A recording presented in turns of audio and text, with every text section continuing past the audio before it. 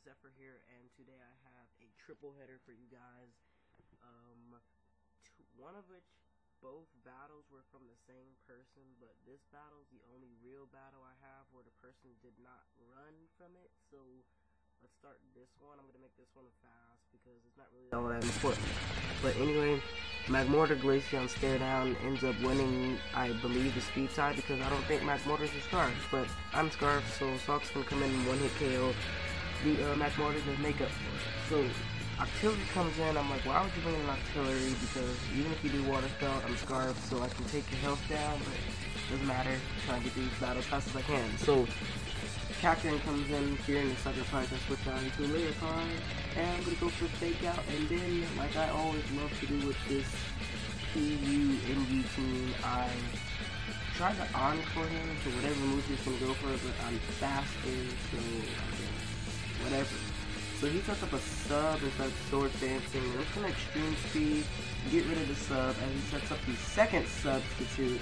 So I'm like, okay, E-Speed's gonna take you down to at least a little bit lower health, but he sucker punches, and I just found that hilarious because I did not know that if you extreme speed, you can basically beat a sucker punch. So in comes the Marrow Wax, gonna take me out for Earthquake because I thought Speed Bomb might be able to take it out better than extreme speed, but might have not, I don't know.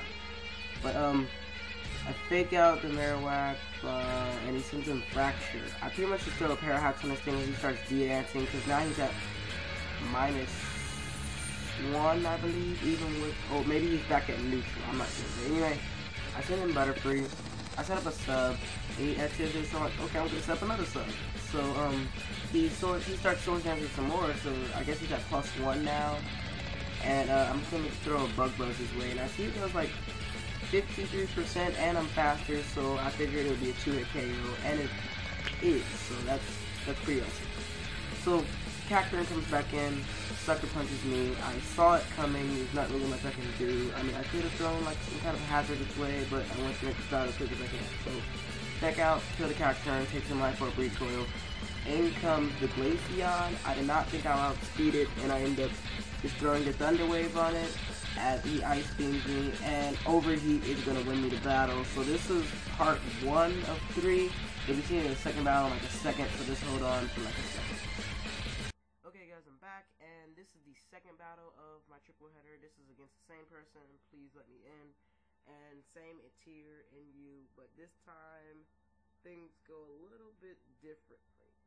So I'm going to start for my Glaceon, he's going to start for Cacturn. I'm fearing the Sucker Punch, but I really didn't care. But he actually goes for the Seed Bomb here, which is like, okay, well, he might have been able to take me out with Sucker Punch, but I'm not going to fault you because I'm trying to win this. So sends in his Fracture to bait me into going for the Ice Beam. Obviously double switches out into Glaceon, so I'm like, okay, I'll just keep going for it because I'm Choice Spec. I'm locked into Ice Beam already, so there's not really much else I can do.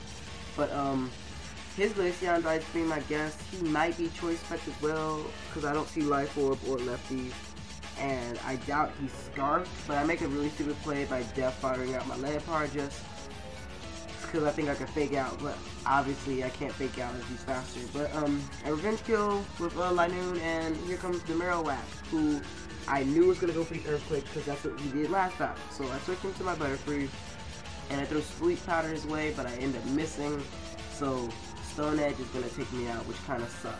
So now I send out Glaceon again, who is going to Revenge Kill with Ice Beam after he misses the Stone Edge. So might he have hit the Stone Edge? He might have won the battle because there's not really much I could have done else with this Glaceon. But I send his Zepstriker here, and I'm going to Thunderbolt his Artillery, and this is where he's going to run. Exactly. Like, you still have 2 pokes left right here. 1, 2. And I believe if I go back up the thingy, he still had a Pinsir. And what else did he have? I believe he still had his, wait, no, I killed the let's see.